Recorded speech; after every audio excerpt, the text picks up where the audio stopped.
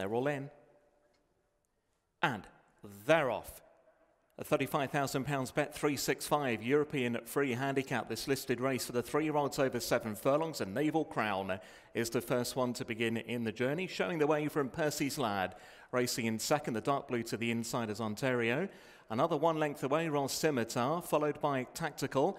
The back two are Legal Attack and Dark Lion. It's Naval Crown who continues out in front as they run towards the final 4.5.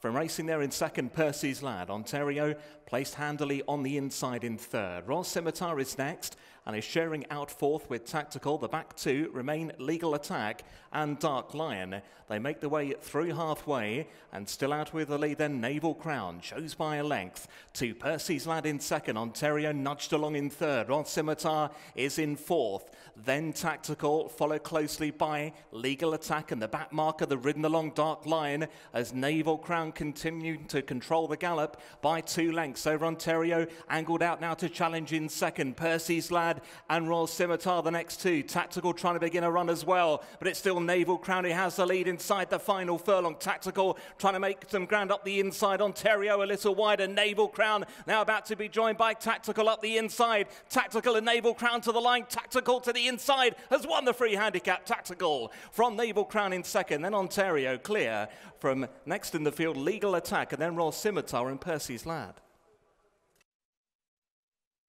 Oisin Murphy's just won the European Free Handicap on-board Tactical for Andrew Balding in the colours of Her Majesty the Queen, and hopefully that's a little bit of joy for Her Majesty given the sad events of recent days.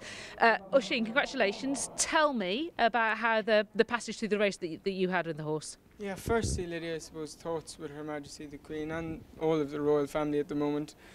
This horse, he jumps quickly, but I had in the back of my mind not to ask him out, particularly at 7 furlongs, first run of the year, being quite fresh.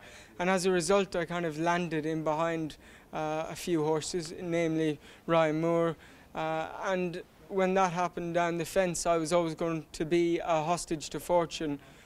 I suppose after the 3, I tried to come out left around Adam Kirby's heels, and Adam was well entitled to keep me in, which he did, and I had to switch back in, and it's rare you can make an error like that and still win.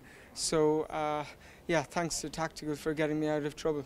Yeah, I thought that was a pretty good start to his season, bearing in mind that things rather plateaued at the end of last season for him. That's a bright start. He's clearly very tough, and as you can see, he's a ball of muscle.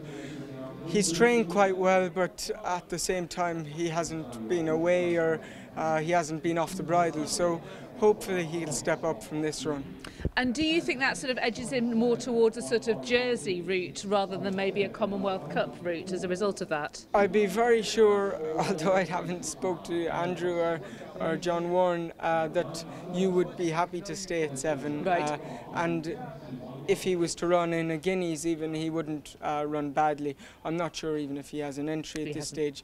So all roads seem to point to the Jersey. I suppose they could go around a bend for the Poulain, the French Guineas. Perhaps, yeah, and often that's an easier event. I'm not sure I should be saying that, but you know, often we would say it takes a higher figure to win here at Newmarket than in France. Yeah, absolutely. And okay, well that's a great start. So it'll be interesting to see how he picks through the rest of the season with Tactical. Royal Air Force, who you're riding tomorrow in the Craven. What do you know about him? I don't know much about him. He won very impressively at Yarmouth, small field, but he scooted away. He hasn't run in a long time. I haven't spoken to Simon or Ed, but it looks a competitive race, albeit on his first run he certainly belongs to be there. Yeah, okay, well thank you very much for your thoughts. Best of luck tomorrow. See you soon, Oisin. Thank you.